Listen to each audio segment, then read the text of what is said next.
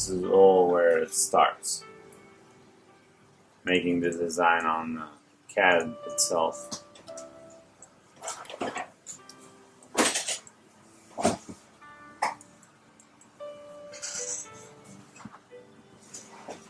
This is a ring has just made on the CAD.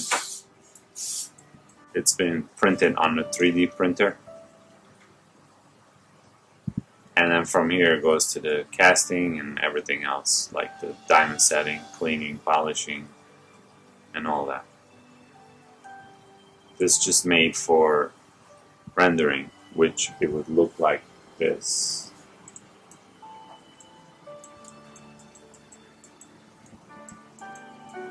Just for the customer to see how it looks like before we finalize it so we could get it approved. My name is Hovin Keçecian, one of the owner of Jaguar Jewelry Casting NY Inc. in New York City. And this is the casting room. So what we do over here, we do A to Z jobs. Like you bring pictures, you need styles, we'll make it from beginning to the end. These are casting trees already. Those came out of the casting.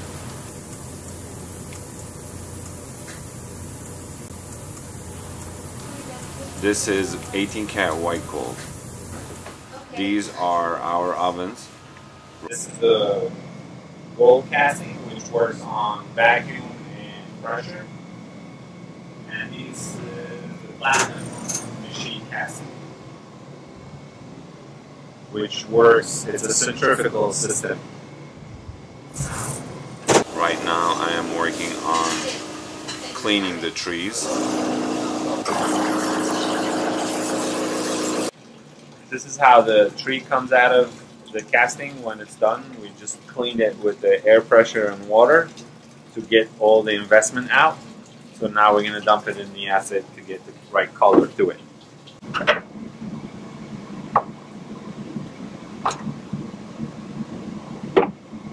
And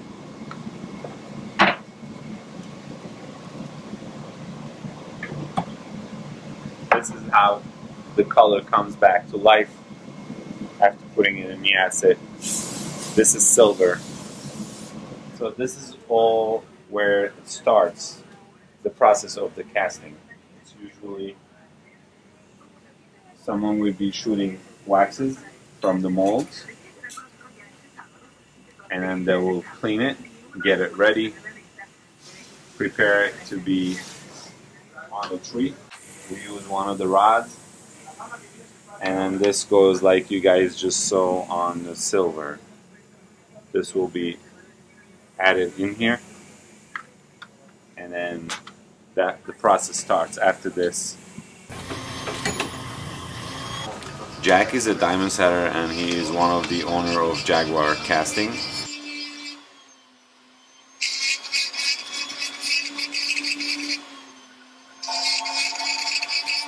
These are all diamond setters.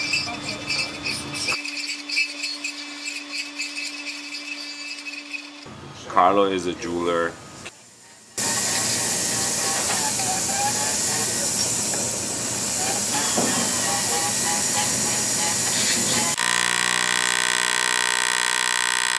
Kevo is cleaning pieces under the microscope, and he's also one of the owners of Jaguar Jewelry Casting.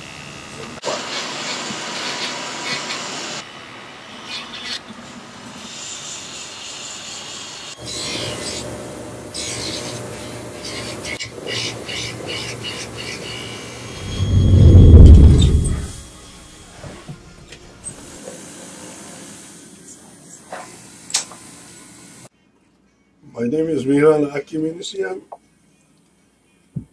I'm a diamond setter from Istanbul. I've been doing this almost 50 years. And I learned this trade in the jewelry district of Istanbul. And there's a certain amount of setting that I do, especially hardware setting and a channel setting. and trunk setting, any kind of a setting that you can imagine that I do.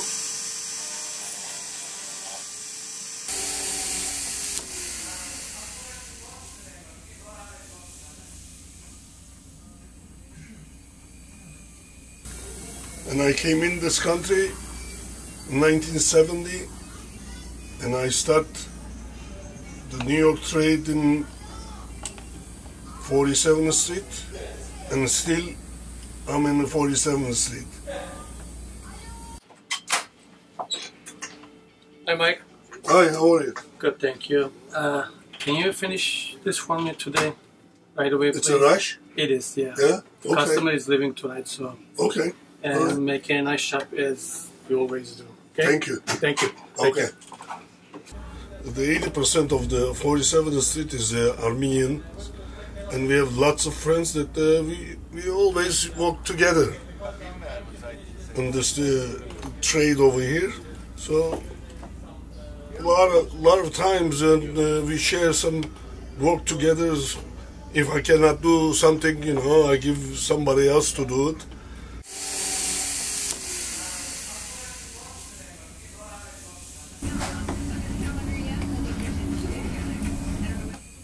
Our location is in the mezzanine, but sometimes people downstairs, exchange, they need anything, they come upstairs and they bring the stuffs that we had to do because they have the customers over there waiting for them. My name is Hrant Gülyan. I have been living in New York for 45 years. Originally Dikanagertsi, but lived in Istanbul for 19 years. I've been in the trades since the age of 12, and my varbet was Onnik Baharyan, one of the top jewelers in Turkey. Obviously, everybody knows that in Turkey, the jewelry industry goes back for centuries from the Ottoman Empire. And today, I'm very proud to say that 6% of the world jewelers are Armenians. Any major city that you go to, whether it's Los Angeles, Buenos Aires, Paris, Middle East, there must be an Armenian at the major jewelry district, because this is a trade that Armenians have been working on for centuries. As far as the 47th Street is concerned, today some of the top setters and jewelers happens to be Armenians in large quantity. I have a magazine before me. This is put up by AJA, which is the Armenian Jewelers Association, and the picture that you see, this beautifully handmade boat created by Ahmedis Biris in Istanbul, Turkey. He's considered one of the top jewelers right now in Turkey. This is his creation, and this is one of the examples why Armenians have been so talented in this industry.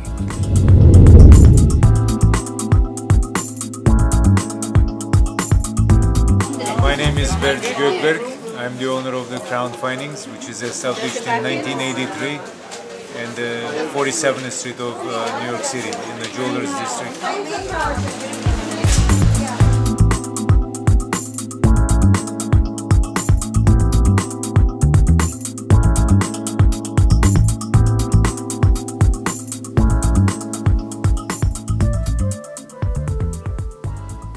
My name is Ardem Aslanyan. My company name is Simon Ardem. I got in this business in 1990 after I graduated college. My father was a diamond dealer in the business, and my brother was also in the diamond business. So I graduated with a fine arts degree and a political science degree. So no money in that, so I had to pay the bill. So I entered this business in 1990. What we do is basically we buy diamonds from all over the world, including local, including from the public. We recut it to something better, hopefully. me and my brother, we went to rough diamond school in Canada. They don't teach that course in America. So we had to go to Canada for 3 months to learn how to cut diamonds, recut diamonds. And after 27 years of experience, I'm still learning a lot about it. It's a big plus to be Armenian in this industry because we dominate this industry as far as jewelry and diamond jewelry end of it. The diamond end of it, there's a lot of other people involved, bigger groups than us, but to be able to go from A, which is to cut the diamond, all the way to finishing the jewelry and possibly even selling to the public, it's a big plus to be an Armenian. We are, I think, in New York City about 300 strong at every aspect of the jewelry end. From basic work to highest quality workmanship through either Van Cleef & Arpels or Tiffany Blue Book or Cartier. Every aspect of it, it goes through an Armenian at one point down the line. So it's a difficult industry because we're at diamond end of it, we're a minority. We're competing with bigger ethnic groups, religious groups, but the industry is changing to our benefit because it's becoming easier access to the rough diamonds and diamond source. It's changing from Israel to Belgium to more India, more Russia. It's that way it's helping us. And if we could make the Armenian jewelers and diamond dealers around the country, around the world, work together better, it's a huge plus for everybody. I'm a vice president of Armenian Jewelers Association in New York City. We hold our meetings in this office, and we benefit tremendously being an Armenian in New York City's in diamond business and diamond jewelry business, because I'm able to go buy a diamond, recut it, and then have an Armenian guy design the ring, and have another Armenian guy do the model, cast it, finish it, and I could supply the diamond. And that's an edge over other groups in New York City.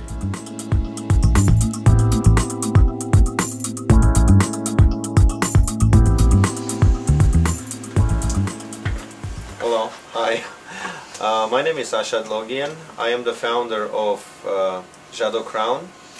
We're a jewelry company based out of New York, and what our company is known is for developing and creating models and designs for various companies.